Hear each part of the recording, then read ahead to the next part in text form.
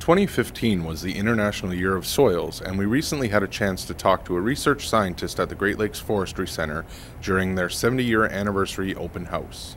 I'm a research scientist and I study forest soil ecology. So I'm interested in looking at the physical, chemical, and biological properties of soils and understanding all that goes on within soils and understanding how processes scale from a very small scale all the way up to the landscape. Soils have obviously been around for forever, but the way that we study soils has actually changed quite a bit in the last probably 2 decades. We've moved from only going out and measuring soil properties out in the fields. We have more in-depth chemical analysis that we do in the labs.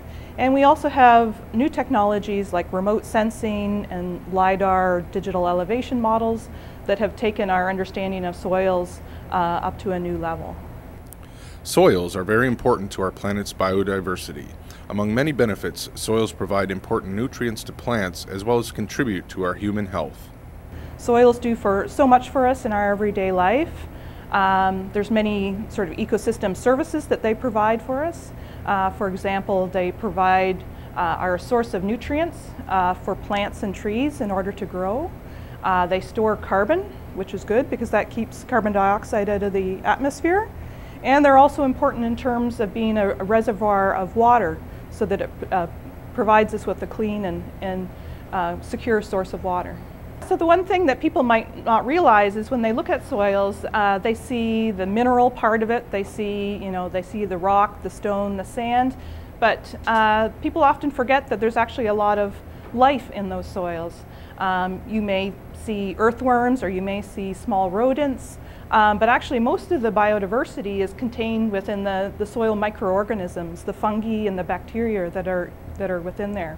And they perform a really important role in terms of the decomposition of organic matter like leaves that falls onto the soil. And they are the way in which nutrients are recycled so that the plants can use them. The other interesting thing about these microorganisms is actually they produce chemicals that are antibiotic substances. And in fact, most of the infections that antibiotics we use to fight infections come from soil microorganisms. So soils are very important for all sorts of different reasons. To find out more information about soil, one of nature's most complex ecosystems, you can visit nrcan.gc.ca. For Go on Shaw TV, I'm Greg Seiler.